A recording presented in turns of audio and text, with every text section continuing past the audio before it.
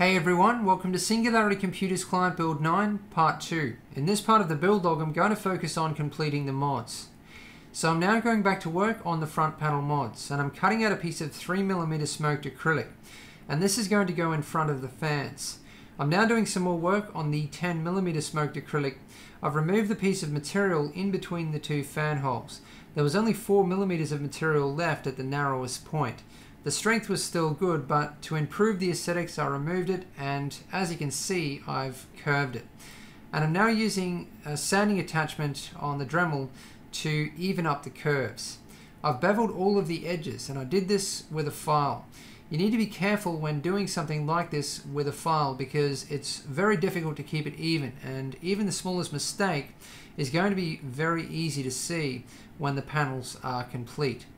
The best way to keep it even is to keep up as much horizontal movement as vertical movement. I'm now drilling the mounting holes in the 3mm smoked acrylic. I'm mounting it in 6 places. Strength is important out here on the front panel. And I'm now drilling the last of the mounting holes in the 10mm smoked acrylic. I was talking about using mesh in front of the fans. Also, I was thinking about leaving the fans completely exposed. But this way, it's going to look a whole lot cleaner. Both of the panels are nearly complete. All I need to do now is polish the edges. So I have here 400, 800 and 1200 grit sandpaper, also some Novus polish for polishing plastics and acrylic, and a cloth polishing attachment on the Dremel.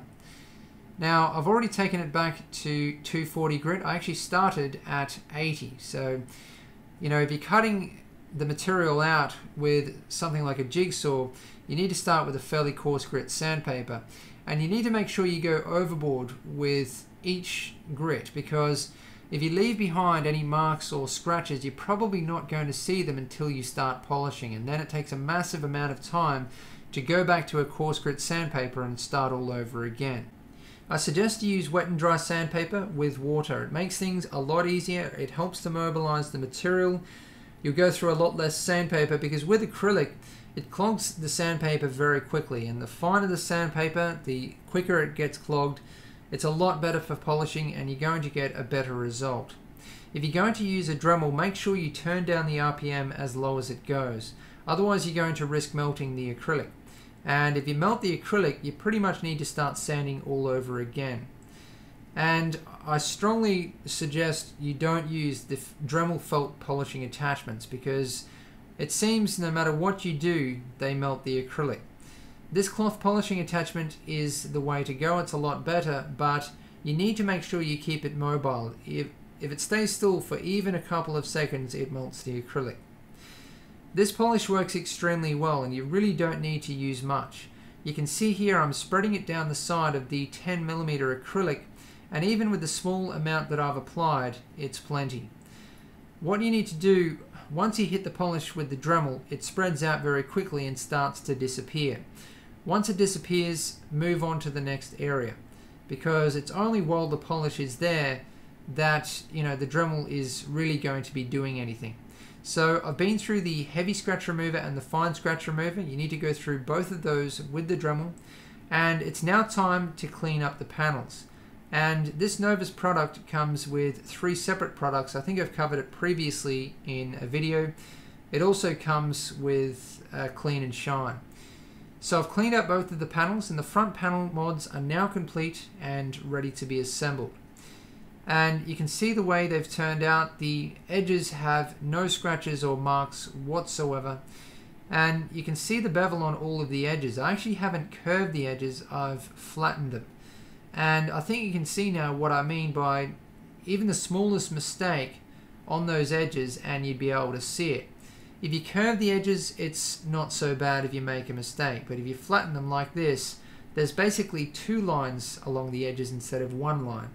And if those lines don't line up, it is very easy to see. You can see all of the mounting holes in the 10mm are perfectly vertical, and the reason for this is I'm using a drill press. So a drill press really helps out. Drilling through thick material with a hand drill and keeping the mounting holes vertical is very difficult. And if they're not vertical, it's a big problem because it means your measurements are out. because if you think about it, there's a radiator and fans going on the back side of this panel, and the holes may be in the right spot on the front of the panel, but if the holes aren't vertical, it means they're not in the right spot on the back of the panel. I'm now going back to work on the top panel mods, and I'm building a new top panel. As I've mentioned, the reason I'm doing this is so that I can move the radiator mounting holes on the top panel further towards the back of the case. And this is so that I can fit two 240mm radiators into the Bitfinex Prodigy. There is other ways of doing this, but this is really the cleanest and most logical way of going about this. And I'm now cleaning up the panel. There's still a lot more work to do on this panel, but I like to remove all of the sharp edges before I do test fits. Because remember, as I'm building all of these panels, I'm constantly test fitting to confirm measurements and to see how it all looks.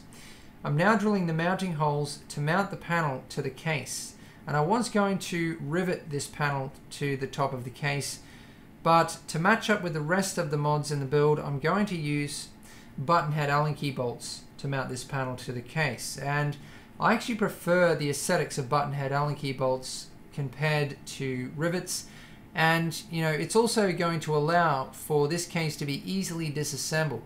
You'll be able to completely remove this top panel with the radiator and fans on it. Then you can remove the radiator and fans after that, so it just makes it all a whole lot easier to deal with. I'm now drilling the mounting holes for the 240mm radiator on the top panel. So you can see I've marked it all out, and I actually used a template to do this. One thing you need when you're doing a lot of modding is a lot of templates. Every time you go to the trouble of measuring something out, you should make a template so that when you come back to it, you can quickly and easily do it again. But actually the template got me into a little bit of trouble this time because I didn't like the way the shape of this template matched up with the Black Ice GTS 240 that I'm using. So I ended up building the panel again from scratch, and I traced out the exact shape of the GTS 240 so that they match up perfectly, because I'm actually going to have the radiator mounted directly to this panel and the fans underneath. So I've now completed almost all of the mods to the case itself, but there is one more little mod that I still need to do. So I've cut out the top panel and front panel. I've also drilled the mounting holes in the top panel and front panel, and I've also sanded back and repainted the case, which was a massive job.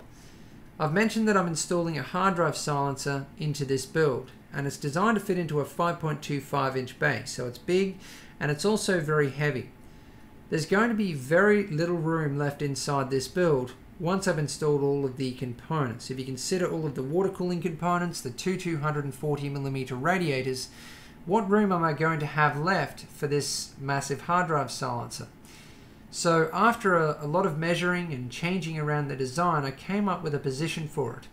And I've already started working on a mounting system. I've built this from 2mm aluminium angle. And I knew that I wanted the hard drive silencer to be visible. I wanted it to be a feature. So I'm going to mount it into this position vertically in next to the front 240mm radiator. I'm actually going to turn it around the other way so that the cables are hidden. And I've decided to mount the SSDs to the bottom of it. They match up nicely because the bottom of the hard drive silencer is brushed aluminium, and so is the SSDs.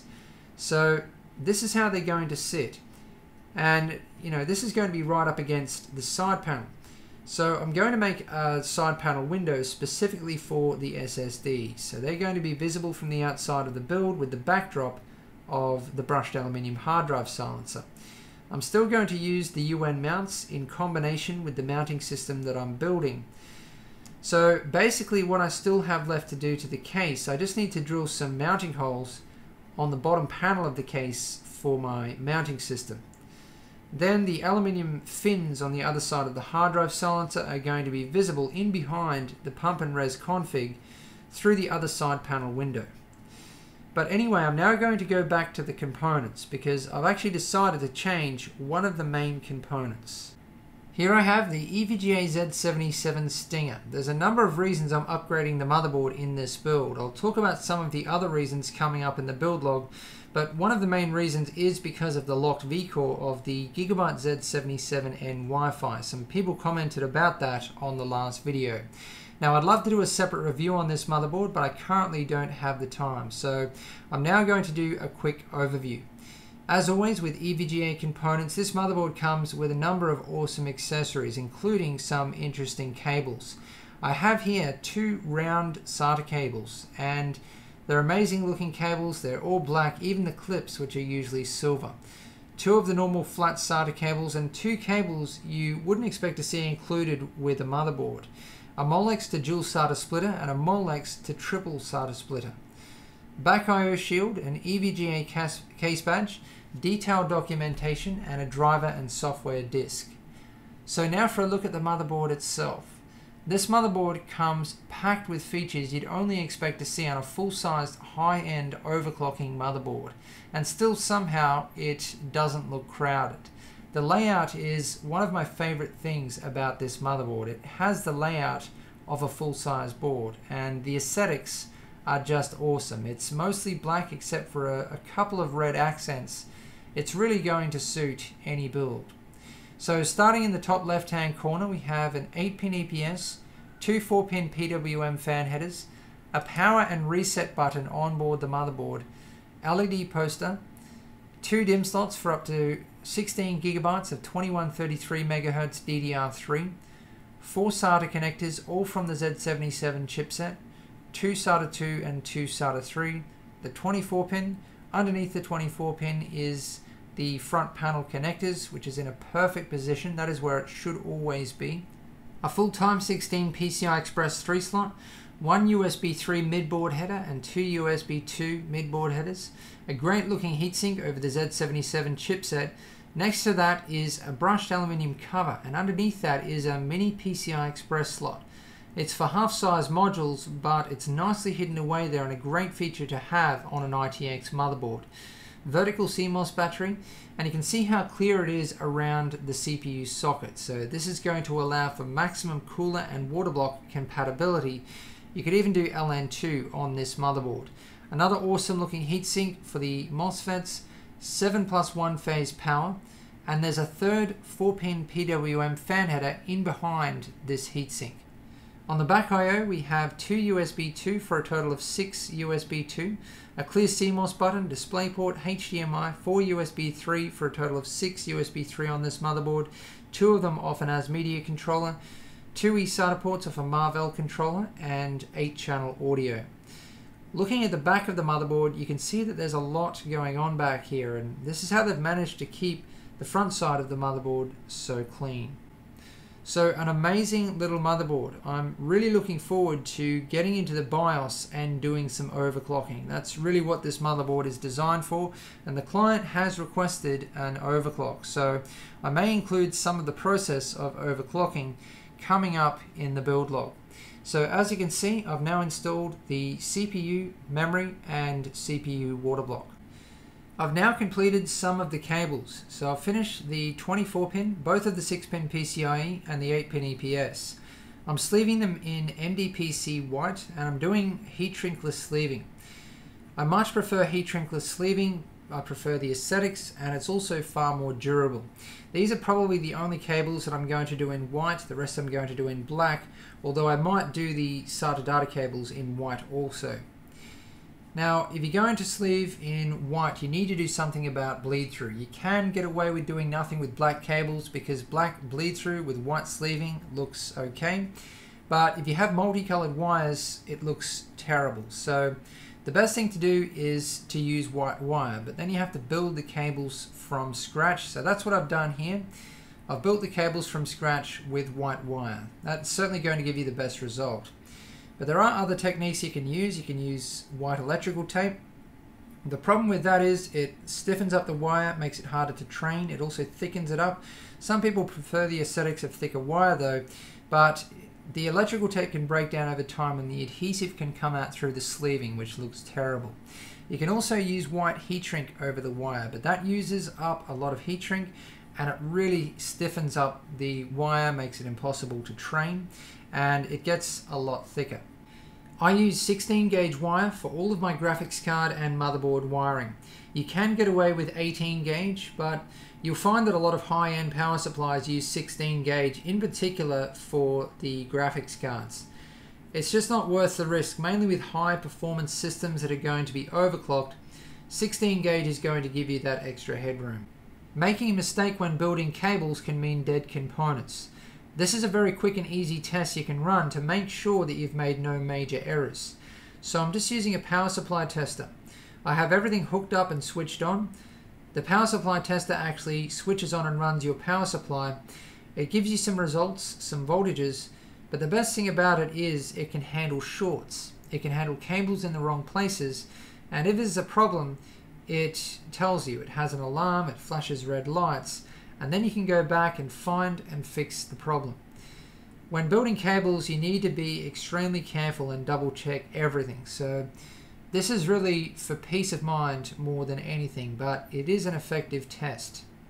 Anyway, that sums up this part of the build log.